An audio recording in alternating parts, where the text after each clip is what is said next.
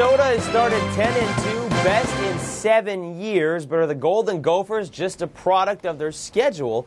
We'll find out Saturday night when they take on number 6 Michigan State on the road. Hey, how are you, folks? Jason Horowitz, glad to be with you each and every week on CBSSports.com with some of the best analysts around the nation. And this week, glad to be with CBS's Clark Kellogg from Columbus to break down the Spartans and the Golden Gophers. And Clark, Tubby Smith inherited a team in Minnesota that returned all 5 starters from a squad that last year wasn't very good, just 9 games. Team was in turmoil. But more than that, already this season with 10 wins. What can you really make of what they've done so far?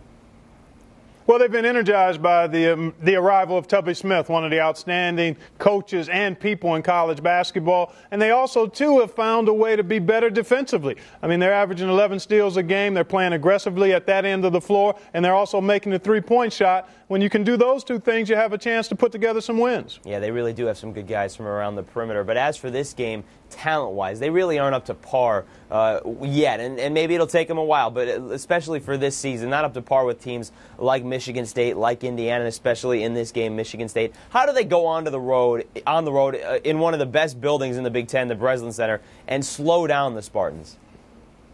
Well, I don't know if they necessarily try to slow them down. I think they've got to do what their strengths are, and that's playing good pressure defense, attacking the rim, and trying to make three-point shots. In order to compete with Michigan State, though, on the road, I think they have to play close to a perfect game, Jason. That means a low turnover game. That means making threes, getting to the basket, and then doing a good job on the backboards, and that's a tall task against one of the elite teams, I think, in the country in Michigan State. And that really is important against Michigan State. They average about 15 offensive rebounds a game. Yeah. And that is a staple of Tom Izzo, as you well know.